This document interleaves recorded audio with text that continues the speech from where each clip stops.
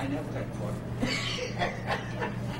We're supposed to be talking how actors develop their characters, but I think we're going to be talking about a couple of actors who are characters.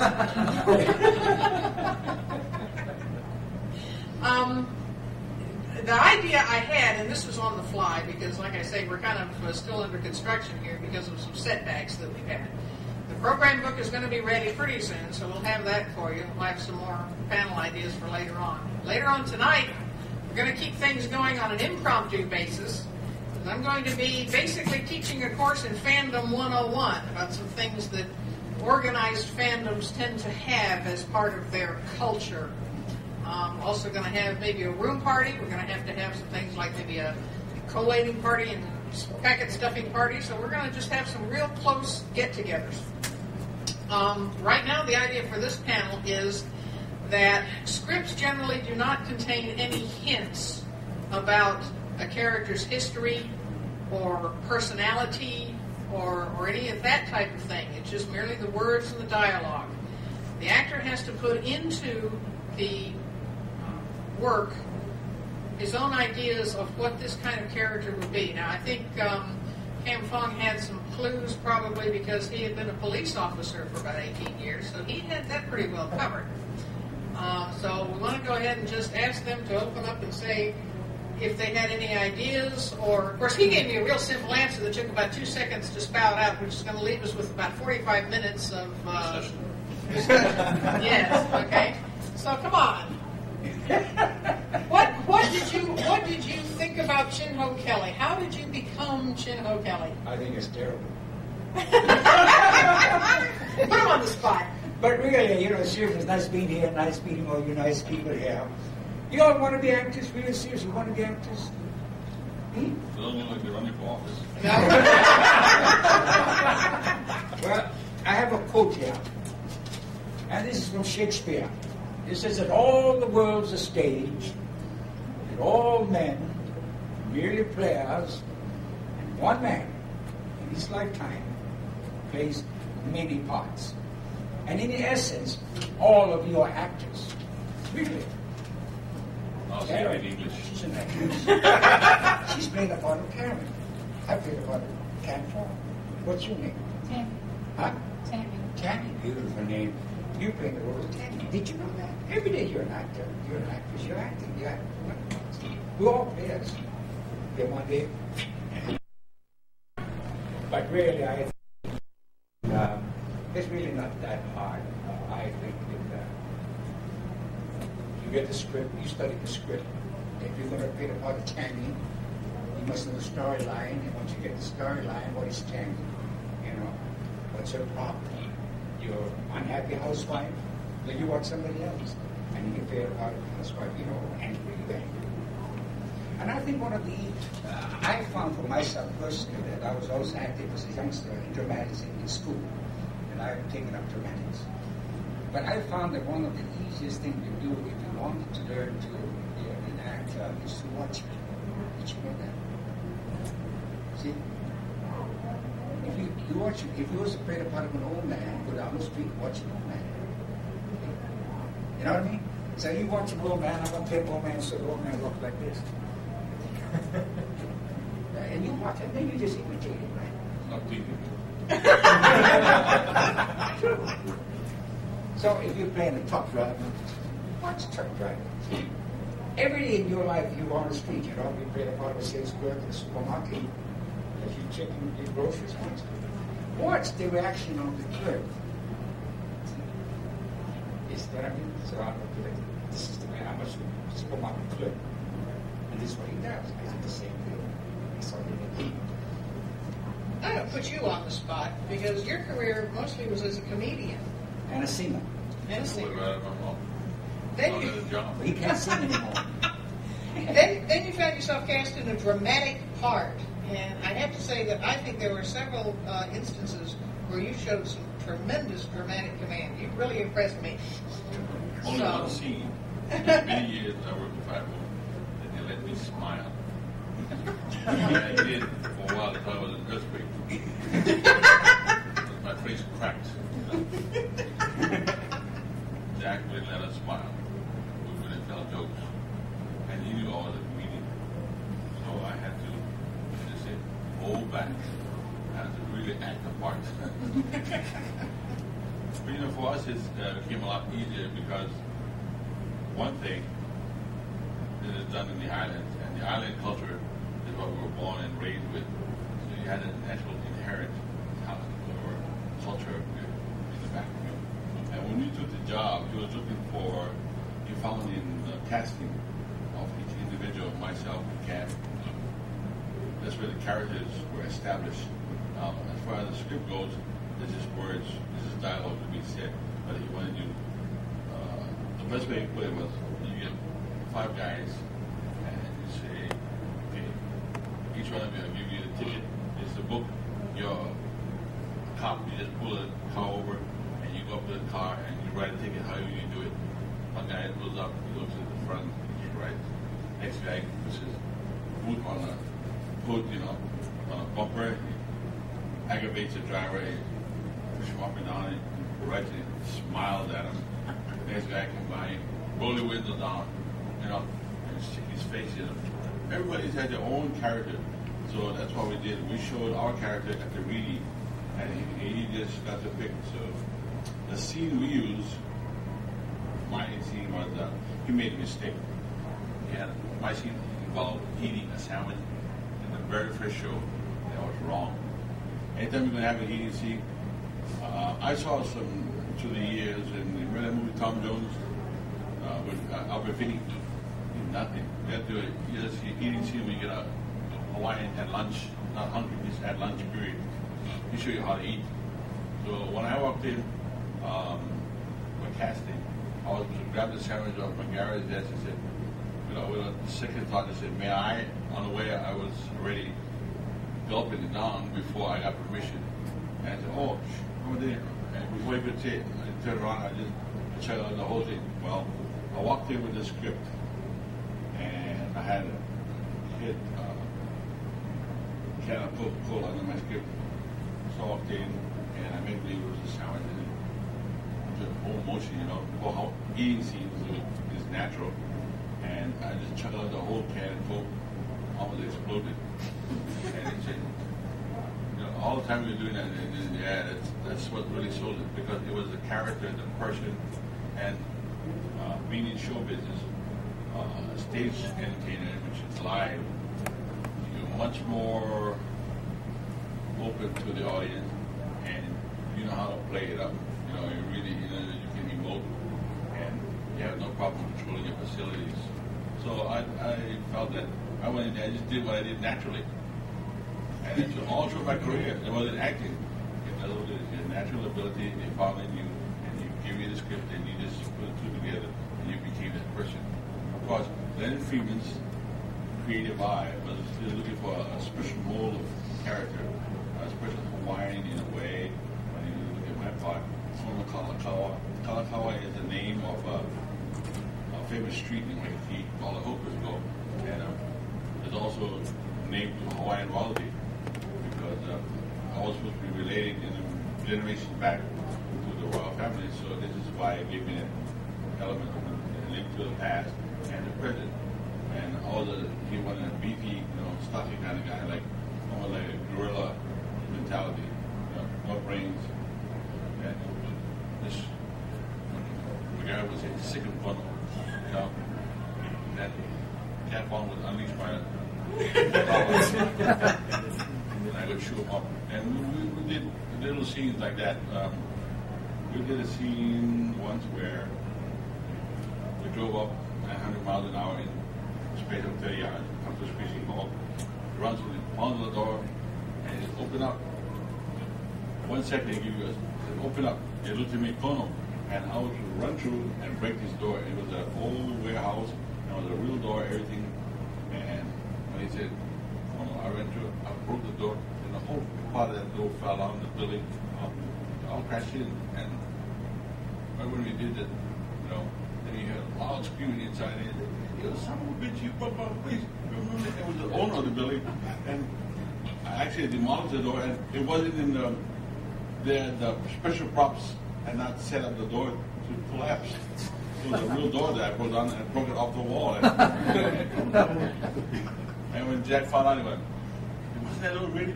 He said, no, look at me. I said, well, Jack, I won't do anything. For once, he just went, oh, I'm going to check this guy out, man. It was funny, so I just had to do, but my character just to follow through. And I thought it was already set up. But after that, you learn. You check the prop, every scene. Then it becomes the longer you go into business, the more technical you get involved. You learn to find points for what you have to do in every scene is every step, every look, and how to relate one scene going out to the next one, coming into the next. After a while, you really get involved in your character. You try to help the producer along or the writer in an agreement. But for our part, we had a lot of fun with it, and it wasn't really none of us went to. There was no such thing as a dramatic school in Hawaii. You got that on the street, in the clubs. We had no comedy clubs at I grew up. I was too young to work in the burlesque theaters. But I still became a comedian. I had to live and die every night on stage. So it was a good experience when 5 came along. It was a fantastic opportunity, and that's how we got into it. You booked us for what we were. Now, both of you have had experience with live audiences. You've done this Well, community theater. I've done a lot of stage show in Hawaii. That was my background, and I enjoyed it as a hobby. And I did shows for the Honolulu Community Theater, for the Theater for Youth, and the Chinese Dramatic Theater. And then also I was in radio, and I had a nightclub show like Zoulou. And I think the people here are probably most interested in the fact that acting on stage and acting before camera is That's what I wanted to get at. Exactly. Now you got to remember, and I had this problem, that when I was performing on stage, I had to use big gestures on stage. Because, it's a big auditorium, sitting 500 people, and I must project my voice so that the guy in the last row can hear me. See? And that was my background. And then, of course, I used to do a little bit parts here when the movies came, but no training in acting before camera. Now, this really happened to me because when we did 5-0, I had no real background in acting before camera, and it was Paul Wenkos, who was the original director, that started the first show, saw me perform before camera, and Wenkos called me on the side and says, Kam, remember this, you are no longer on stage, no longer big gestures, no longer projecting your voice. See, this camera, the lens, is looking right at you. And so what it is, if you act before camera, always remember this now, is that you emote with your eyes. See? The camera's in front of you, and it's your eyes. And it's not, and you got to be very careful that you don't use gestures, because flick, you ruin the scene. So I would suggest that if you're acting, people will probably go for commercial and stuff, but always remember that you're in front of camera. If it's a close shot, then you have to remember that you emote with your eyes. I can look at you, and you're talking to me, and I'm listening to you, and I would not say, I was just almost saying, very, very slow. Art, did you have a question? I was going to have a question. I was just, my main question was to both of these gentlemen. Any particular episode your favorite? Well, I think I would favor the one that I was involved in. I mean, featuring me. I think Lenny wanted to feature me in quite a bit of the shows, but I think Jack kind of frowned upon it. But I did one called Why Lie, when it involved my family, and I was accused of taking a bribe, and stuff like that. And then the other one that I enjoy and I like very much was one with Eric Estrada. He fell in love with my daughter. Yes. And then he got killed on the island. I remember he was shot him at the end. He tried to kill my daughter. And that I enjoyed very much. Well, my favorites were in different categories. There was one show we did with the legendary Hilo Hattie. Her real name was Andy Clara Ginger. she did a show with us called One Day We Will Be Strangers in Our Own Land. And it related to a very touchy subject today, what is called sovereignty, the movement of Hawaiian trying to seek their own independence, tell the story of how we were overthrown illegally by the United States government. When in fact we had a king and queen, we were a separate entity, also our own recognized by the United Nations.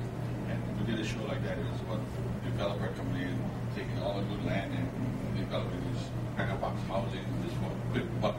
And then when we finished that, they left the island. So that was a good story. And then we did some things that I found very interesting. We did one where it was a typical murder mystery, where they couldn't figure out how, who is a whodunit situation. And it was very interesting because based on true facts, there's a shell called the cloth of gold. In Latin, it's called Conus tectilineus. And this shell is just round as a knife looking shell. You can pick it up, elongate it, and if you hold it on the side, you put the point right to a person's skin, the proboscis or the dot-like thing. It comes out and it inserts a poison into your one pore, and that alone shut down the breathing apparatus in your nervous system. So it was just fascinating to know that this stuff is actually out there. You stumble upon it on the reef, you walk and you kick it, you're a goner. And they'll never figure out, but McGarrett always find out. Yeah, but it's Kona who notices the crucial fact because he sees the dead fish. Well, that's why it was really interesting, the fact that this thing, I thought it was a situation that was strictly Hollywood, but when I checked on it, I found it got my curiosity. So I checked with the University of Hawaii and Sea Life Park, and it told me, in fact, and I got the books, and I found it so fascinating that, like, oh, here we go, I can find out perfect murder weapon. The ultimate word, no trace of nothing. And this thing almost has, you could commit murder with this, and you could not find it. Even on the scrupulous look. The only thing is the fact that if the scientific data that they find out if they do the autopsy on you shows that one part of your system shut down, then that's the beginning of the trail to the end. Let's go back to the fascinating. Okay, let's go back to the difference between stage and television. How did you adjust to that? Was there any difficulty? Oh yeah, on stage, I control the negotiations. On TV, when you first started, you just like a new guy. Like how Kam said, you work as a hobby, you work as an entertainer, I work for bread. But I had a nice Hawaiian manager named Oivi. Oh yeah, my Jewish manager, he was a wonderful man. He taught me, he said, the day you work for that, you work for peanuts. And I didn't like peanuts, so. But as you go along in the business, you either, like I say, learn or burn. You either get good or get out.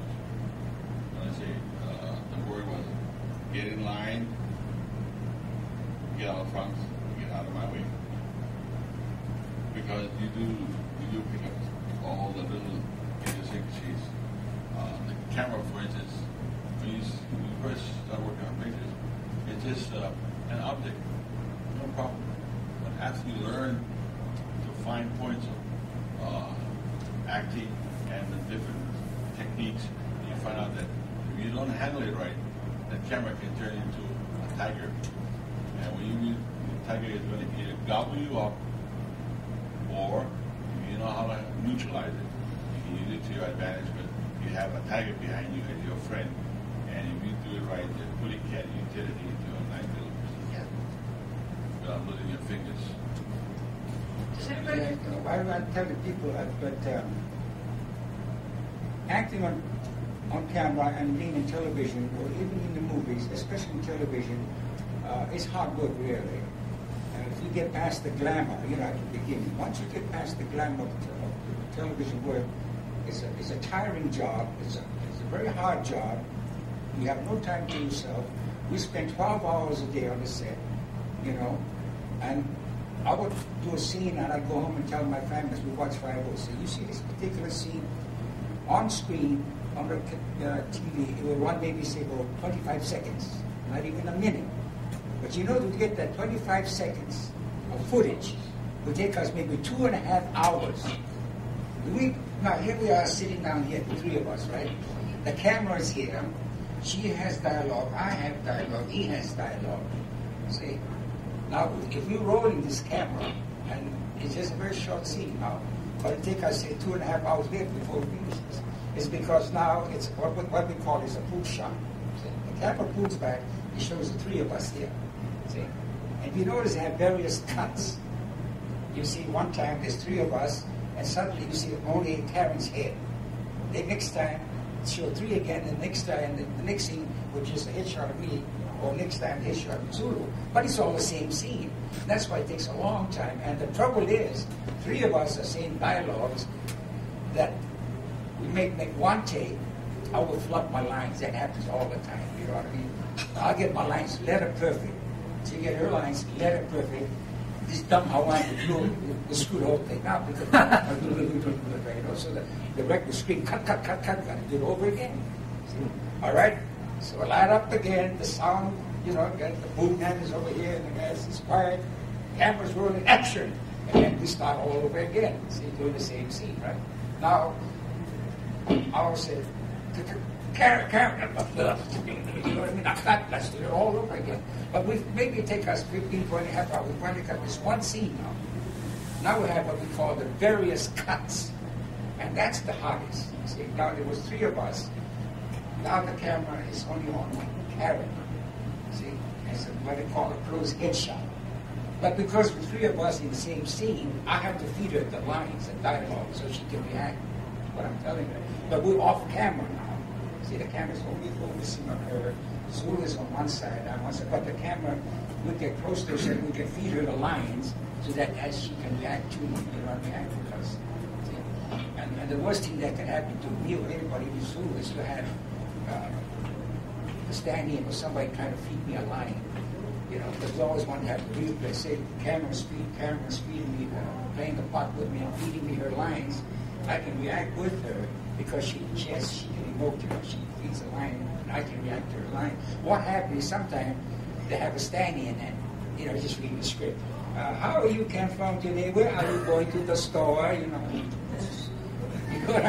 So there's a different reaction, you know, because now it's on me. It's the reaction. My face, only my face is on the screen, and that's very important to me, you know. So I would like to have Karen feed me the lines. So if I was talking to Karen, and if I did a scene that says, you know, darling, I love you really, you know what I mean? You see, her reaction is different. Now, to get somebody come there and say, Karen, I love you. You see, it's very difficult, you know. So that's why I said to do maybe, like I said, 25 seconds, 1 minute, you know, running time on screen, it takes you 2, 3, 4 hours. And it's boring, and we repeat and so after we get past the glamour of being on television, you know, it's not easy. It's really, I would say, it's a very difficult job. The pay is good. You know, being a celebrity, I guess, is wonderful. Like being invited here to the Burbank. If I wasn't in 5-0, she wouldn't invite me. Or really, you know what I mean? But it has its compensation. But it is a very difficult job. So if you want it, good. If not, it's really not that easy. You have a script. You got to read the script. Every night you read the script. You have so many pages to study. They're going to do 6 pages tomorrow, scenes 41, scenes 58, and scene 60. And you see, the trouble with television is that they don't run it in sequence, see? Now, if I'm on stage, I can work myself up to this character and do my emotional bit that I'm supposed to, because the stage starts, you know, act 1, act 2, right like that. Television doesn't do that. You get the whole script, you know, but the first day of shoot might be the ending of the show. See, you never follow a sequence to build up the character. So you must be immediately ready to emote whatever it's supposed to be, see? So the first day of shooting might be the scene where I lost her.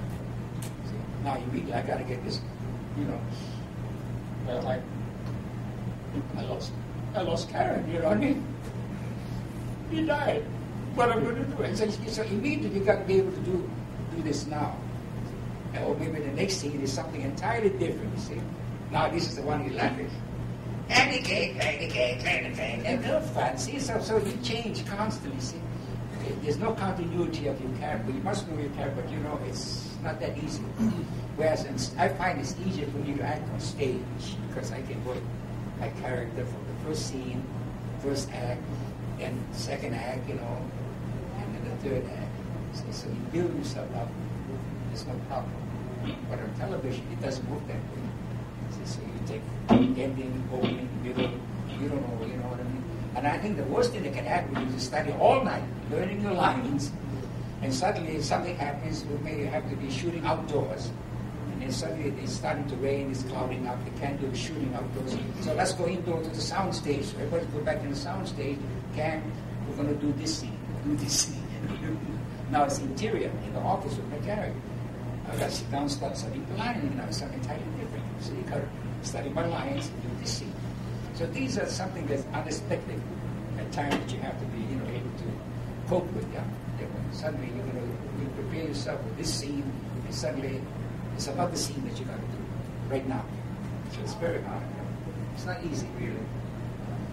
I don't know about Zoulou. He used to sleep on the soundstage all the time. Yeah, Jimmy. Tell me what happened to you, Zoulou. One day, Jack is very, very, very perfectionist, you know what I mean? He was doing something with the soundstage, a very serious scene, you know, and there's this old set sitting inside, you know, and Zoulou, I think, was laying down sleeping in the back. You know, off camera, he's laying down sleeping. And then the camera's rolling Jimmy. So Jack is doing his scene, and Jimmy's back up on the side. What is this, you know? It's quiet, you know, I mean, the camera's rolling, it's actual take now. And cut. What? Who's ever and look at the Zoulou sleeping. But Zoulou, it wasn't Zoulou snoring, it was Jimmy snoring. You know, he went to trouble. Some of the things we did to each other on stage, we did laugh. One time, one time. People had their scene, and someone would walk by and say, I'm giving you $5 to get to the one scene, and then he would break into a nervous breakdown. We just all go to pieces. Yeah, what they do, they get together. You know, especially they know that Jack is a very, you know, hot taskmaster. So I have a scene with Jack. It's a twosome. They call it twosome because now it's Jack and I and the camera's on, and they're going to roll this film. So Jimmy and they all get together on site. Get your $5 cap with a blues line. So out of the corner of my eyes, I can see all this, you know, because they're behind the camera. See, but so they're all taking bets, you know, that I'm going to blow my line with Jack. And, you know, but if you blow your line with Jack, you're in trouble, you know. He says, what the hell did you study this guy? You know, and we used to just stand there offset, yeah, away from the light, and just looking at him with straight faces. You know, terrorizing. Jimmy and I would just stand there, smug. And all you had to do is hold that smug look. No, but really, we had a lot of fun, you know, on set. I mean, it was Jimmy, myself, and Zoulou, and the local cast. We had a lot of fun. That's why I can't don't have too much of a butt. Jack threw both of it off. And the more, once Jack gets angry, scolded, then his one line with 3 words is to really shock. It's like, take 15. Now when Jack blows his line, he asks for end markers. You know, we just put this out at the end and not everybody together. But when we blow our line, take 6. And then with 10, take 14. And somebody goes, 14! There he goes. But there was no mercy shown. Well, a lot of you people maybe one day will probably act before camera. And another thing that you must remember is how to find your marks. What is your mark is that we do a scene like this here. So they set the camera.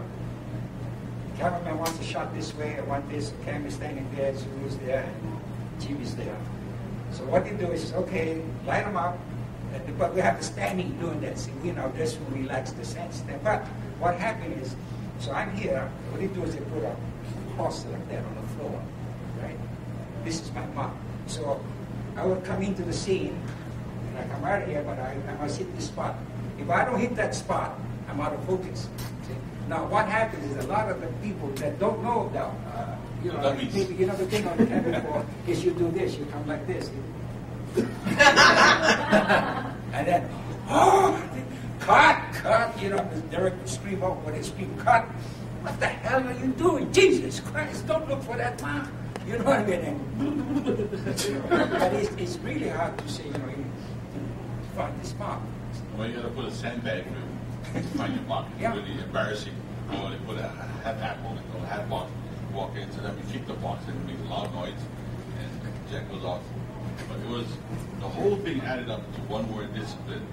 That's the word, discipline. You always have to have discipline. As Kam said, you're doing different scenes, requires different emotions at different times, and then you have to be ready to just change the gears. That's where the word thespian comes in. That's why some of the great actors. What did he say? Thespian? Holy smoke! Zoulou! Thespian? Where did you get that word from? Lesbian. Oh, lesbian! What did he say? Thespian? What is a thespian?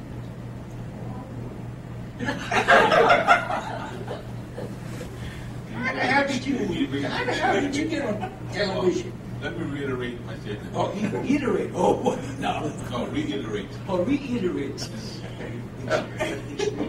What's that about what Rita ate? What's that about? You said something about what Rita ate. That was Oh, what Rita Rita ate. ate today. Well, they told me what That's okay, Zoulou. I love you, Zoulou. Okay, Zoulou. Hook up. You know, making the show, each individual program was a life in itself. The day you show up for shooting, the first day of shooting, is like the baby being born. You work on you have a fresh after your production meeting, you wrap one show, and you have your script already, you set your production meeting. So we'll all see you tomorrow. See at 6:30 a.m. Everybody's there fresh, right? So a new show coming up, and then new actors coming in from Hollywood to change and new action. So it's like you've always had a new life again. And the show takes on a life of its own, and you go through the good times, bad times, ups and downs, the emotional highs and lows. And at the end, when the show is finished, you know, the final day, and everybody's walking a little slower, no matter what the show is. We know that psychologically it's coming to an end. And once you get through it, everybody for the word, it's in the can. So when you're doing that last year, every so often it'll be set up so that the crew can be there, the whole set will be called. So the office and the musicians all get in there and shoot the set, regardless of where it is in the script. And when finally the word is, oh my God, the sound is good, and the word is, either way, it's a wrap. And that's it. It's like the end. It's like you die and you bury that baby into the can. So that's what it's like. And as you come to work each day, you have to, well, you learn that the camera could be a tiger, it can devour you or it can be friendly. So you learn to discipline yourself, to separate each movement and the scenes. And when you write the script, you get your script, and the other side is blank. I always wondered why they had one big blank opposite page, because boy, you have to write the emotions and everything on it for your cues just to be mentally sharp. And regardless of what you think, back here in Hollywood, when they get the most crucial person is the editing producer, and he sits on there and he writes you a letter saying you're doing good work and you get kudos they said to you, and you really feel that you're learning your trade, you're learning your craft, and learning the discipline is what it comes down to. You have to put your heart into it, put your mind into it, and then when you separate the thing, when you get through, cut, that's it.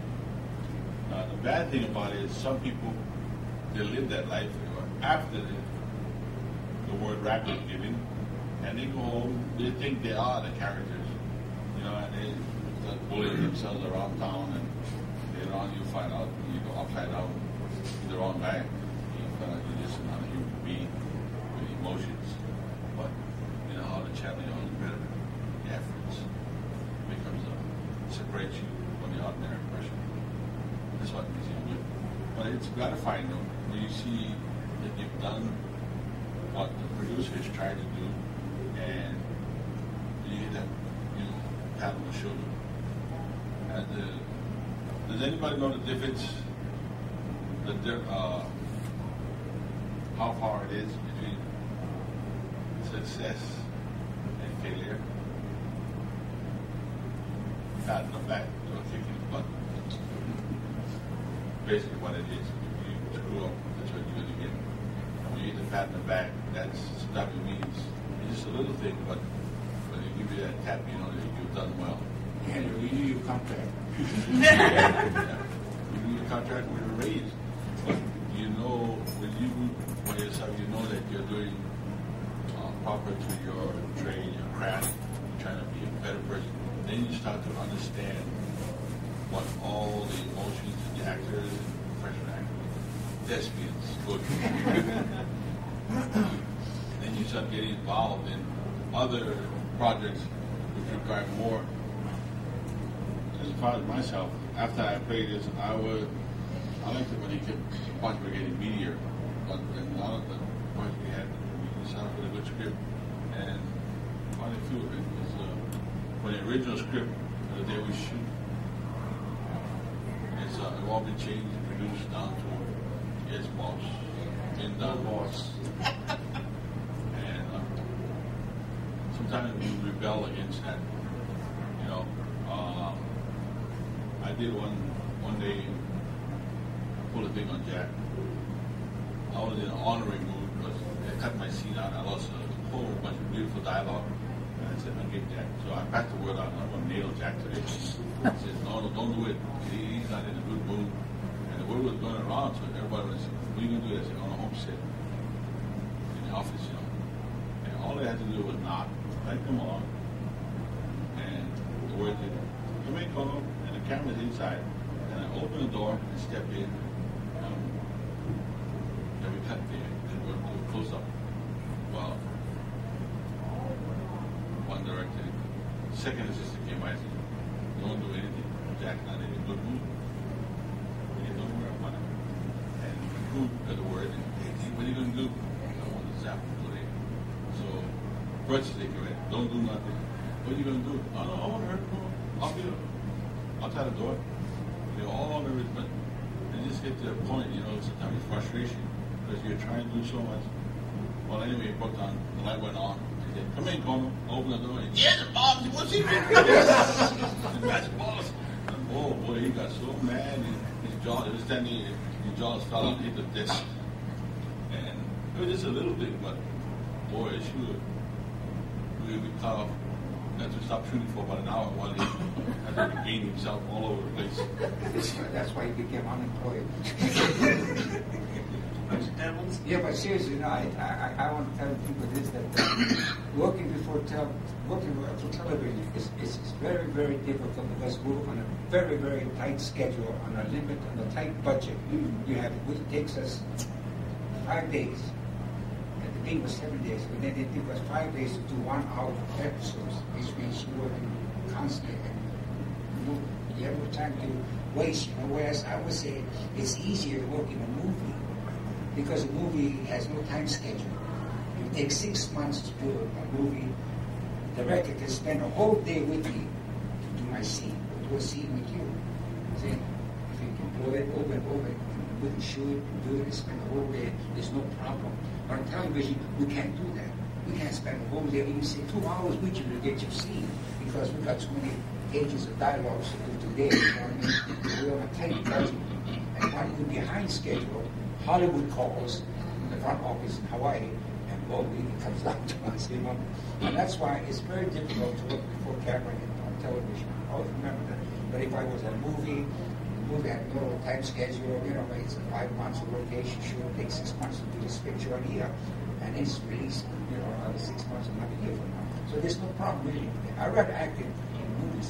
I think it's much easier and enjoyable than working for television. Television is too much pressure. You know, I mean, 7 days, you've got to do this. You know, and there were times I see the director just sort of discuss with some of the actors, you know, and about the third take. You know, the director says, cut and print that. And like I said, but no, I got no time to waste with him. I'm sorry. You know, it does make you look good as an actor and an actress, but the director could care less. Just print that. You know, let's go on to the next scene because you got no time to waste with you anymore. And that's why for a time it was very difficult for. They wanted to use a lot of local actors, but because they didn't have more experience before camera. They were sticking, wasting a lot of time, and the company was losing money, wasting, So they finally had to bring a lot of big players from Hollywood. Or if you notice in 5-0, you notice that the experienced local actor would be in 4, 5, 6, 7 episodes with the same guy. One show he was playing the taxi driver. The next show he's one of the heavies. The following week he was another part. So you probably know he's recognized a lot of guys, local people in 5-0 was playing different characters. So I just saw him last week. He was a district attorney. This show now he's a cab driver. But because they were forced to use these people because they had the background and the knowledge to save the company money. It was fun is when they're dead body one week and the next week they're resurrected as somebody else. Does anybody have any questions? Okay, Chip? I have no idea how to ask this, so try to figure out what the question is and all this. There were a lot of things that made Hawaii 5 what it was. Can they capture that again in a movie? Can they do it? I doubt it. I mean, it was the time period, and it was the way they filmed, and the location, and a place where no one had ever gone, and never got that much press. All show it was the right time, the right place, the right moment, the right script. Everything just fell in. And the right people. Yeah. Yeah, it just so has the chemistry was there. It was. I don't think if they do it again, it would work. I think you see that. I don't think that doesn't necessarily have to be television, but in real life, looking for a job or something like that. But it's just that everything was just falling in line, was perfect. And you cannot duplicate that. And if it was supposed to revive it, I thought it would have been success again because the characters, if they had somebody playing my role again or playing his role, it won't be the same. See? And when I wanted to leave the show, the 10th season, I think I felt highly honored because they says, well, let's kill him off. Remember my last scene, they killed me off, and I refused. And I refused to do the last episode. I said, no, I don't want to be killed off. I wanted to retire gracefully. I'm going to retire from 5-0, and I wanted to spend time with my wife and my family, and that was it. No, the script is right that they're going to have Chino bumped off. And I fought it. And then the telephone calls back and forth. And then finally, they were going to threaten to sue me if I didn't finish my contract. Then the guy gave me good advice. I said, Pam, I was in Hollywood, and he told me, you should deem it an honor if you are regular in a television series and they knock you off. That's an honor. Because they feel, Hollywood feel, that's what the producer Hollywood told me, because they felt that nobody can play the role of Chino. You see, so when they knocked me off, nobody played Chino. That character was finished, out, finished. See? And that's what happened. And that is an honor. In Hollywood, if you play the character, nobody can play the role again. See, that was it. Did you come back the next week as a waiter? I just relax and have fun. I come up to Hollywood, And of course, being a regular in the television doesn't help me at all. You see, I'm typecast. And I've been to Hollywood for interview and stuff like that. I've been to all the studios and stuff like that. But you know what they tell you? Because everybody recognizes my face, and all they can think about me as Chino, and I can't knock that image out. So if I was to play, little part in this show and that show, it would work for me. So they said the only way I can work for Hollywood was that they feature me, as a second lead, you know what I mean? That I'm the guest star, and I'm playing this particular role, and it has to be a big role. So I can't come on and play big parts anymore because I'm too established. So that's kind of like ruining your career. And I was just telling my son, I think Eric Estrada and the others have the same problem today because any actor that's been on the television series for a long time, they're like Magnum, he's having trouble with Tom Selleck, because if you see Tom Selleck, you always remember Magnum. You see me on another show, oh, that's a guy's in your fan role. You see, the face is recognizable, so it kills your career, really, in a sense. Yeah. So when you're making money on television, you save your money. You don't know what typecasting, whatever you after the picture was over, I went to a reading. Murder She Wrote was filming in Hawaii, and they said I was too fair looking. Those pictures done in the Caribbean, I wasn't black enough. This is what the producers told me. I went to the next picture that came to town, and said I'm too dark, Karate Kid. I was too dark, they're looking for Oriental, you know. So either way, right at home, you get the same thing you get here in Hollywood, but we're living it because we only get to accept whatever companies come to town. Unless you want to, let me say, go to Harvard and go stateside, come up here in LA. You know, when you get involved in this, give me a bad race. And the odds, it's got to be honoring yourself. The odds are on a Polynesian trying to break into the business. What are the type of roles you get to play? It's not that much.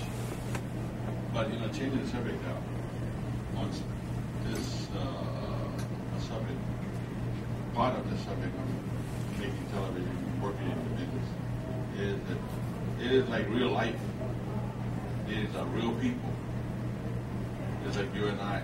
And in real life, there are good people and there are bad people.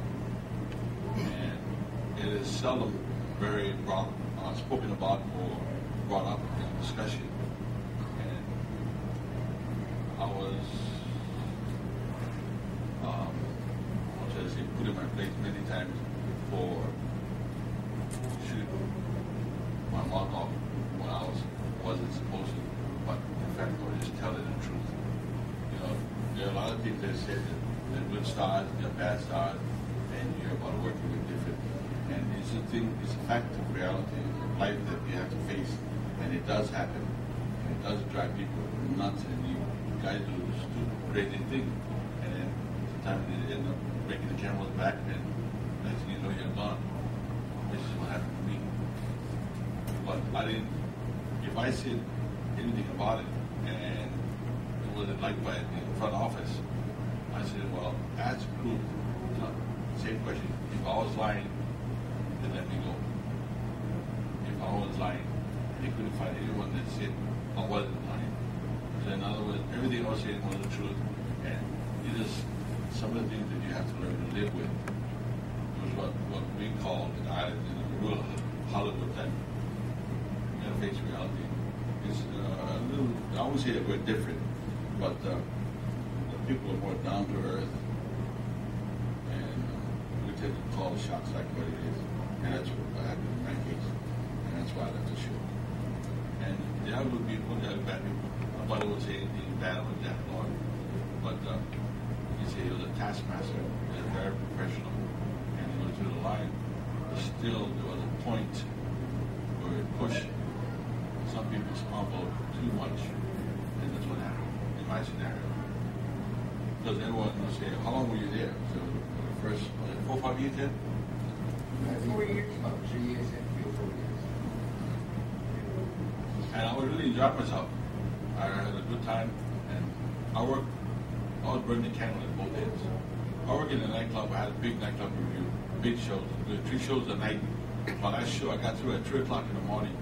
I went home, sleep, got up, reported to the set at 6:30, and went directly to bed. And they didn't please. There were times when you had, but I never snored. Even when I slept, I could voice. So these are some of the things that, you know, there's a real questions that is not often brought about. If you can be a good talent, if you go in there and you're jeopardizing the star, and if they feel threatened by you, then the Hollywood game starts. Does anybody have any other questions? Michael? What have you done since your 5-0 days? What projects are each of you involved in now? Oh, I've done a whole bunch after that. But Just get out of prison. there's the casting agents in Hawaii are known by all of us, and they know what we can do. And because they're the cast for the other show. There's about 3 or 4 casting agencies in Hawaii. When they need the part, they're looking for that type. And, when they call us, they know they don't have to talk. Because we have credentials, they don't have to talk great. Whereas other people, below scale, that's the hard part we have. I worked for 18 years as a member of the Screen, 12 years. My first 12 years as a member of the Screen Actors Guild, and I never had a union hall or union representative to go to. When I first started movies, I was a youngster, and I was a beach boy, white feet. So we did Diamond Head and Hawaii, and we did one scene with Diamond Head with the point diving team. We went down to Honolulu Harbor, and even without glasses, we could see. When you dive all the time, you know how to move. With your eyes open on the saltwater, we can tell the difference. And we know what they call a flash, which is on the side of the belly, and when it's a big flash, and the word goes up. You saw that? Yeah, I don't know. It's not no tuna, that's the ham. So we were working in conditions that was deemed dangerous or hazardous, and we're getting only $11 an hour.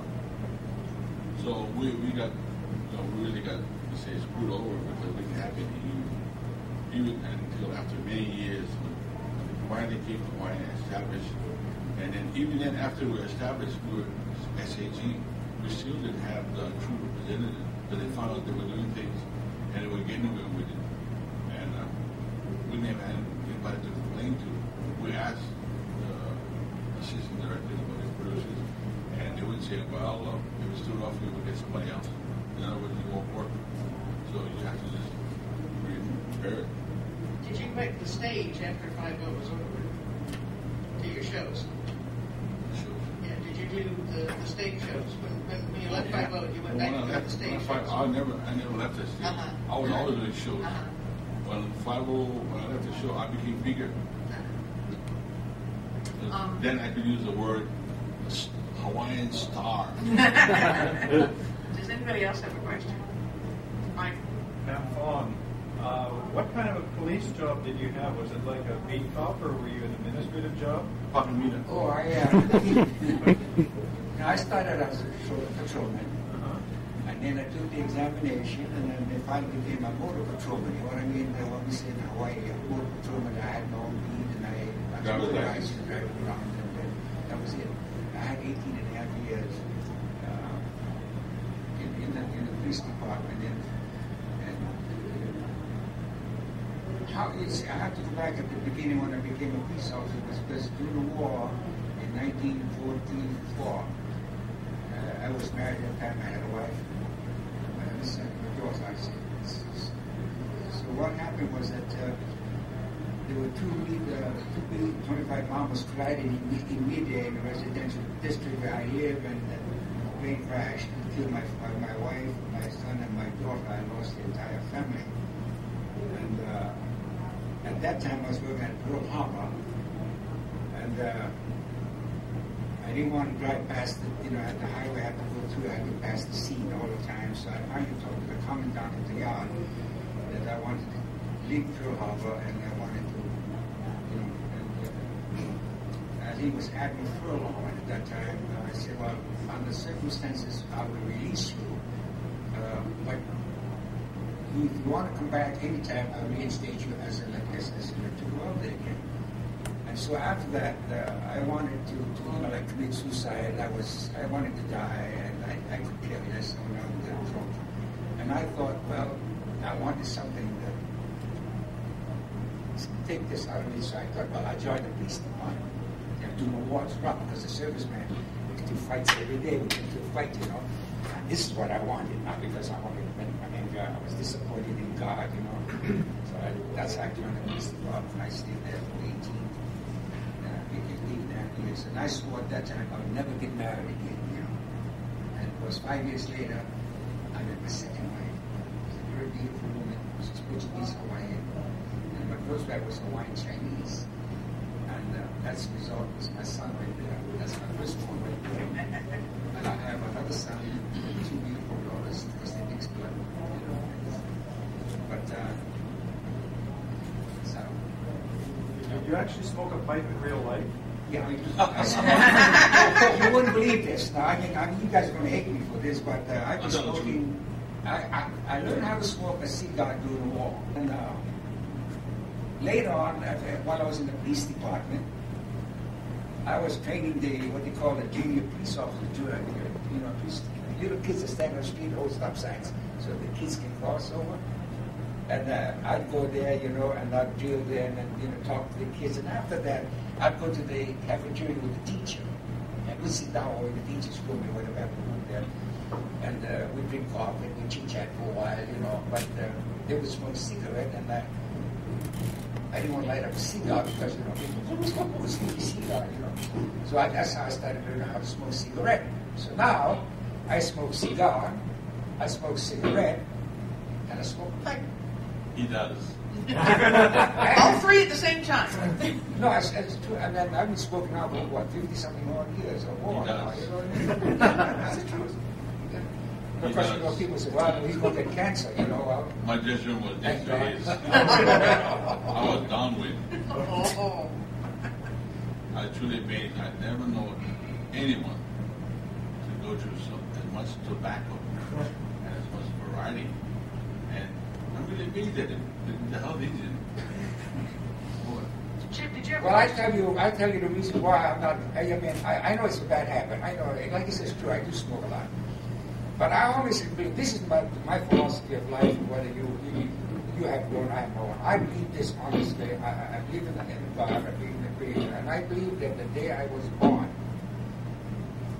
my time is set. God said, "Kam Fong, you will go down here. You come no 100 years from now." And from this time until this time, I can be 5 plane crashes, smoke 50 million cigars, and 10 million packs of cigarette. Nothing's going to happen. But when come that 100, the day that I have to go, I will eat a piece of meat and choke to death. Well, as I walk on the street in a car, hit me and run me over, something like that. But I have incidents I can take back time to prove my theory. About if it's your time, something make you do something you never do. Because I've seen that happen. A good example was that my sister used to work for the president of Hawaiian Electric Company. And they had a beautiful son. He was about 9 years old. And there was a Sunday afternoon, bright, beautiful day, and the son was working in the garage doing something. And his friends came over. The boy said, "Let's go hike up the Sacred Falls." You see, in the back there's a hill there, there's a fall.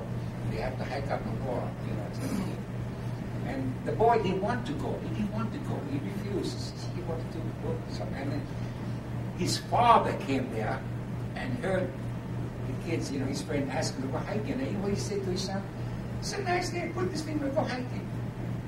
And the son went up. He didn't want to go. He was very reluctant. He went, And then later on, they heard the sirens in the ambulance. And they said, "Well, I guess somebody must have fell off the fall." It was his son. So how do you see, again, that theory about, the son didn't want to go. The father came, and the father insisted that he go. Right, that's one incident. There was another time we were sitting down at a street corner, and there was a couple on the boulevard in Honolulu that was just recently opened, and we were sitting down there about 7:30 at night on a corner, street gang. I'm not gang, but we're about 15, 31. And the guy came up with an old Ford Roadster, rubber seat type, and he says, "Come on, let's go for a ride, I didn't want to go, she didn't want to go, he didn't want to go, but then, it's okay, and they're just about starting off, one of our friends crossed the street, perfect timing, you know what I mean? So the guy says, "Hey, Joe Blow, you want to go for a ride?" "Yeah, jump in the rumble seat." The following morning, reading the paper, they hit a telephone pole. Guess who got killed? The guy in the rumble seat. See, perfect timing now. If he had come just, say, 10 seconds later, right, and they had gone, you know what I'm trying to say? Timing. Again, like I said, timing. See, we didn't want to go. They were just about to leave when he came on the scene. You, for right. Yeah, it's your time. Speaking of timing, we got time for one more question. Yeah. Chip? The question I was going to have is, do you ever get to the point when you see Hawaii Five-0 coming on television that you can watch it as an episode and not go back to when you filmed that thing and see it as a bunch of sort of disproportionate pieces with, oh, I remember when we filmed that and this happened and then this came in. Can you watch it and... Well, the way I watch 5 is that I really don't watch it for entertainment for me because, we shot this. I knew what it's all about. I really watched 150 when I was working at that time. I would wait and watch for the show to come on because I want to see what I did. Mm-hmm. And when I look at that scene, I says, oh, she was stupid. I should have done it this way. I could have done it this way. And then, that, in a way, it was like a learning process for me. So I watched the show. I could be angry. But I didn't do it right. Next time when I get a scene, this one, so that's how I do it. And it was a learning process. Was we didn't leave them on the show, and then, then I said, oh, Jesus, that's awful. I didn't do it right. I could have done much better. So next time I'll do much better. So I really have enjoyed 5 as entertainment for me. I don't know what game. There are different shows at different times, and you have different scenes. You can't separate if you have the attitude, what you're looking, how you did it, and the outcome of the scene and of what happened in relation to the last scene. There's a personal way of looking at it, and you have a fun way, you look at it a human way, like real term, real life, real time. So, as long as you stay in the game, more options open to you, and you become more particular. You try to find your craft, try to get better. Well, that actually was it's about 4:30. We're going to go ahead and cut it off. We're going to have more panelists.